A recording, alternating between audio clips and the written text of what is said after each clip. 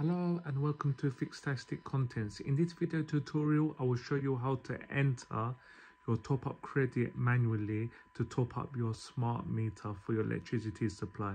Let's get started, guys. This is what you need to do, guys. Hold down this button. This will show up, main prepay. Tap it once. Prepay top up will show up. Hold it down. Now enter your top-up code number. This is usually a 20-digit number. Hold this button to flick through the numbers and then hold it down to move on to the next one.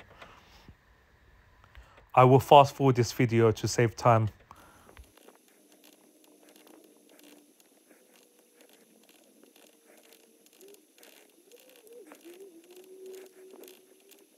Once you have entered your top-up code number, hold down these two buttons together. It will say wait.